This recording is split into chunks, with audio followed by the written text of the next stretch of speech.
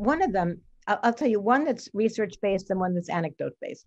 So the research-based one is that identical twins raised apart or as alike in personality as identical twins raised together. And that is a very counterintuitive finding, but one that we found and one that colleagues have since discovered as well. And so what that tells us is that to the extent that you're similar to family members in personality, it's not because you're living together, it's because you share genes in common. Now, environment plays a role, but not shared environment. The environment that's critical in personality formation are the unique environmental effects you have apart from your family, such as maybe you took an exotic trip, or you had a particular trauma, or you won the lottery, or something like that. That's what we talk about. So that to me was amazing when we first discovered that.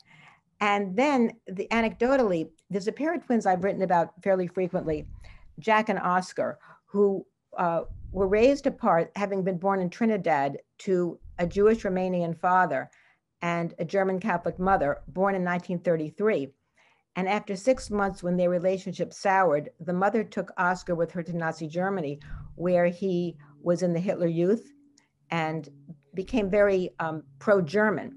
Not a Nazi. He was 12 years old when the war ended, but he was in the Hitler Youth and liked it because he could play sports and get out of going to church. And the other brother, Jack, was raised Jewish and spent time in an Israeli kibbutz. And so when they were reunited at 21, it was a very cold reunion because they didn't speak the same language and they'd had such different experiences. But are you still hearing me? Yeah, I am. I'm just a little in shock by the story. Yeah. Okay, I couldn't tell if the screen froze or not. Should I say this again? No, I think we got it. All right. But then they met again when they were 40, and they were in the Minnesota study of twins raised apart. Now, what fascinated me most when I spoke to Jack was Jack said that if our positions had been reversed, we would have ended up embracing a philosophy and a history that we currently despise. And that's quite true. I mean, where you are born, I think makes a big difference. You know, you're born in the US, or you're born in Germany, or wherever you're born, you tend to adopt the culture of your country, and you don't necessarily embrace all the beliefs. Oscar did not, but he was very pro-German. He questioned Nazism when he was older and all this sort of thing. But had their positions been reversed, Oscar would have been raised as a Jew. Yeah.